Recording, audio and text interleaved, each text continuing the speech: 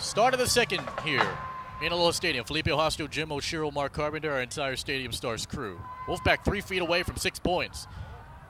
The give is up the middle. No signal yet of crossing the goal line. And it appears that he didn't. That was Landon Burkhart with the carry. He's a 5'7", 160-pound fullback from Hawaii Baptist Academy. Another guy who was a sophomore last year, made a difference for the Wolfpack. Nick Sakamoto over there on the tackle. Darius Anderson is the deep back. Drive to the goal line, and he is stopped short. What a great defensive stand there by the Monarchs. I believe Darius DeMello was the first guy in there.